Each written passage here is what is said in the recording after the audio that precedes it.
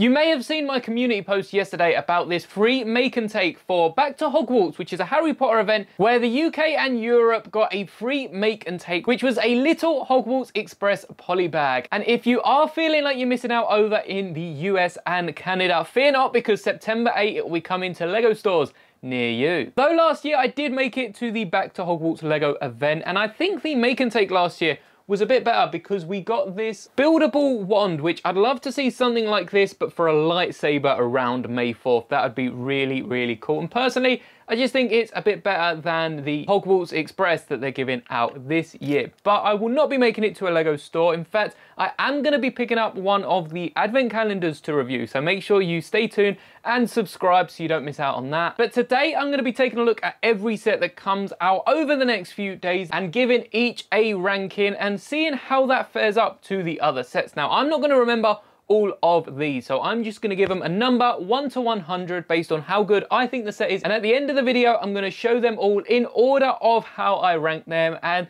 see if I agree with my list. But before we get too far into the video, we do have to welcome a brand new member to the channel, Cardboard Box 42. So if you do want to join the members board here, which by the way, these are all quite good quality 3D printed tiles, and you not only get access to the members exclusive Discord, but also at the higher tier access to every single set of instructions I have ever made, with a handful of exclusive ones you won't be finding on Rubricable. But I think let's get straight into the sets, and we'll start off with the advent calendars because hopefully these will be very quick to go through. First off, we have the Star Wars Advent Calendar, and we've got quite a good selection of minifigures this year. The builds are always good, and I'll get into that a bit more tomorrow because they are based on very specific ships from Star Wars that I completely didn't realize originally. The Leia and Luke are very nice minifigures. We did get an Endor Leia last year. I don't think we got a Luke Skywalker, but we are getting that new Luke hairpiece if you do own any of the older Return of the Jedi Lukes and haven't picked up that hairpiece from Pick-a-Brick yet. As for the torsos, we have a Tatooine torso on Luke and a Hoth themed torso on Leia.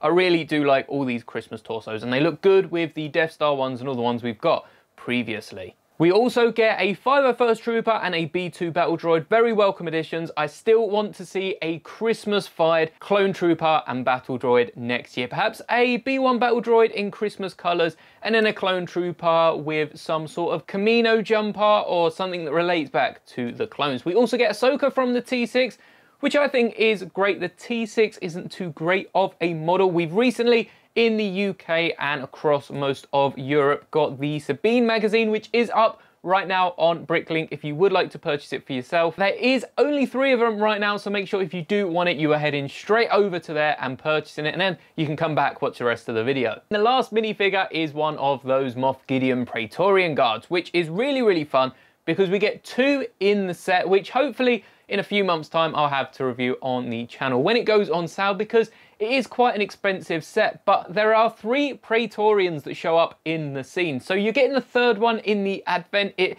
definitely, for Mando fans, makes you want to pick up the Advent. If you're not interested in the Christmas torsos, though, I think a lot of us are definitely interested in collecting all of them. And there's actually going to be a video coming out going over all of the other Christmas-themed torsos. So again, if you want to see anything about this Advent, be sure to subscribe so you don't miss out. I think the Star Wars Advent is getting a solid 82 from me. As for the next Advent, there will be some spoilers. I will have images up on screen of all these Advents. So first off, sorry about the Star Wars ones. And secondly, if you don't want any spoilers for the Advents, or perhaps you only cared about the Star Wars Advent, be sure to skip to the time shown on screen where we can continue with the other sets. But we'll look at Harry Potter next. And I think Harry Potter is always an awkward one to do because every other year they seem to be Yule Ball themed, and I don't think it's necessarily the most popular of themes because they did a full wave of sets that were all Yule Ball themed and have never touched on it again as far as I can see. Like this year,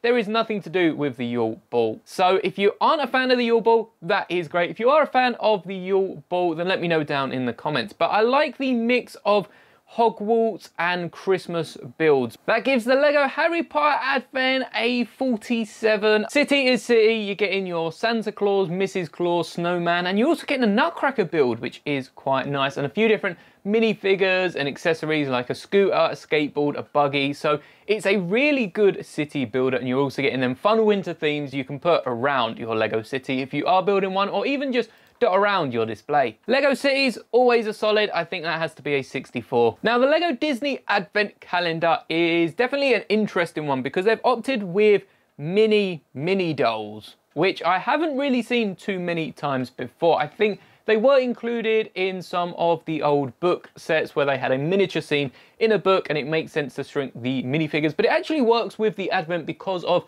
how small the builds are. You're getting a Disney castle, you're getting a few stalls and surroundings. I don't see the Disney Advent being very popular for people to pick up specifically for the figures, so I'm gonna have to say 21. Whereas Friends has opted to use the regular size mini dolls and have a few different accessories. Again, you could probably dot around your display. The LEGO Friends Advent is always another decent build, but I'm gonna have to say 42. It seems that Spider-Man hasn't revealed all the builds for its Advent, which is interesting, but we do get a look at all the minifigures. On the box, you can see Green Goblin, you can see Venom, you can see Spider-Man, you can see Spider-Ghost or Gwen, and you can also see Spider-Ham, who is a snowman, not a minifigure, but you are getting that exclusive head in white, which I think is like the third time we've seen it. We've seen the regular Spider-Man, then we got a Venom one in a minifigure pack, and now we're seeing him as a snowman. On top of this, we will be getting an exclusive Miles Morales in a green Christmas jumper, and again, I really do like the Christmas sweaters. Just for that Miles Morales and that Spider-Ham snowman, I think the Advent Calendar for Marvel is going to be a good one this year, but not too good. We'll sit with a 53. Before we get into the actual sets coming out today, there is a CMF line, the Dungeons and Dragons, which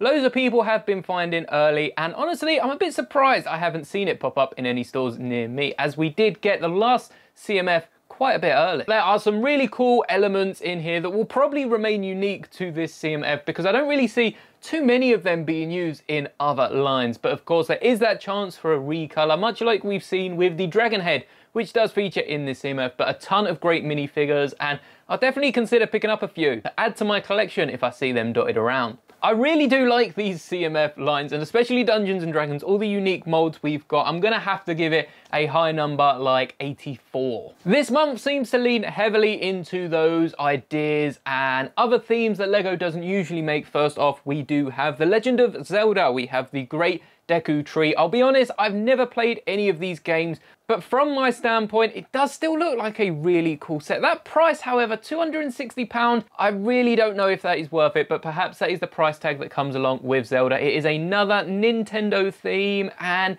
whilst the Animal Crossing sets do appear to have been a decent value, I think they are a decent price given they're a Nintendo theme. If LEGO was just to come out with a bunch of animal themed sets at those price tags, at the same price tags as Sonic and Mario, I don't think anyone would be picking them up, but I do think Nintendo does carry a heavy price. Nonetheless, it's a great tree, and I like the fact you can switch between the green and the pink blossomy leaves. And because I'm not a fan of Zelda and have no attachment to this tree, the price really does ruin it for me. So I'm gonna have to say a low number, so we'll give it a 27. Next up, we have the Christmas table decoration, which is really, really nice. And I'd love to pick this up at some point. £40 is a bit expensive, but when it goes in them January sales, we're looking at £30. I think the lowest you could probably see this drop is £20. Some Christmas sets do really drop when it comes to the new year, but we'll probably have to wait a few years for that £20 price mark. That's a retiring, shops got it on clearance sort of price. But even at that £40, it's a great set. It's a great table centerpiece. I think I'm gonna have to give this a 65. The Christmas ornament selection is decent at best, but I do prefer last year's Gingerbread Men. I think that's definitely a better set. Last year we got the Gingerbread Men, we also got the Nutcracker, which was really cool, and these just remind me of the make and takes they have around Christmas. They are cheap, $10.99, but they're also around the price of the Gingerbread Men and the Nutcracker. So if you're looking to get in some Christmas decorations, I would definitely recommend picking up some of them. If you already have the Gingerbread Men, definitely pick up another one and use any of your spare parts or rearrange the parts to make custom Gingerbread Men. The Gingerbread Men are so customizable. You can really have like 5 packs of them and all the Gingerbread Men be in their own gingerbread decoration. I'll let you know all the different make and takes coming out in December and November, and possibly even October, as well as the ones, of course, happening in September that I said about at the start of the video. I think this is going to be the worst set of the video, and I'm going to give it a 12. But this Halloween barn is really, really cool. I like all the different eyes and teeth that they've added around, and it reminds me of the VIP pack bundles we got last year, but there's definitely a few more building parts. You've got them masonry bricks in dark green and brown. It is really, really cool, and the best part about this, you don't have to spend anything extra to buy this set, except for what it's worth, $12.99. It's a decent price. I think that is a solid 60. Now, the Burrow isn't out yet. It comes out on the 4th of September, but if you are an Insiders member, which is free, and if you want the Burrow, you definitely have to look into being an Insiders member so you can get it early. The set in general is a really nice set. £220 doesn't seem that expensive. 2,405 pieces, and there are a lot of small pieces, so that's why I like to determine it based off its weight rather than its piece count, because the small pieces are definitely going to make that look a bit better than it is. But the minifigure lineup is amazing. I think this set is a solid 75. The potential best till last set of the month comes out on September 6th, and early access starts from the 3rd of September up to its release day on the 6th. So you actually can't pick this up as of this video, but it is an amazing set. There are a few complaints about different minifigures and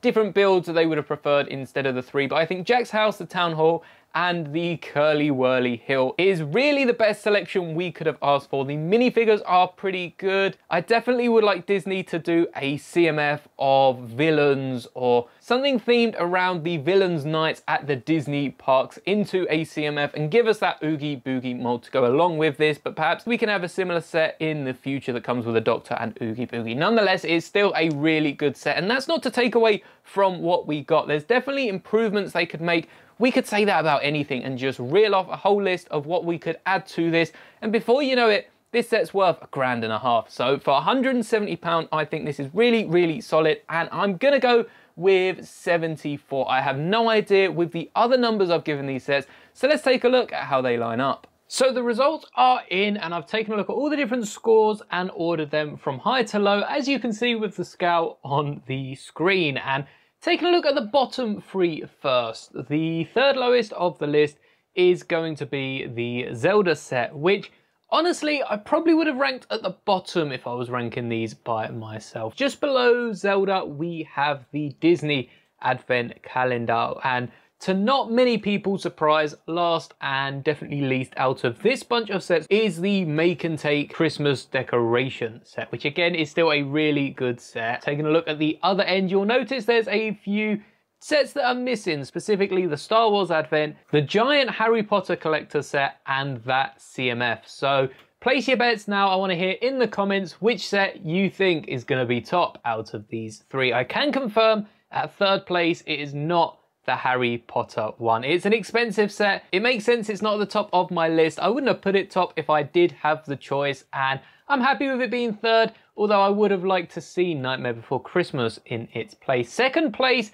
is the set you'll be seeing tomorrow. It is the Lego Star Wars Advent Calendar, and again, stay tuned for that review, and that means at the top podium position is that Dungeons and Dragons CMF. So I might pick up a mystery figure when I pick up the Advent, but first up, we'll have to see if they have them in stock. Thank you so much for making it to the end of the video. Let me know your favorite set coming out today in the comments, as well as if you predicted Dungeons and Dragons CMF would be the set ranked the highest. I guess you already saw the numbers, but don't forget to check out the videos on screen now, and may the bricks be with you always.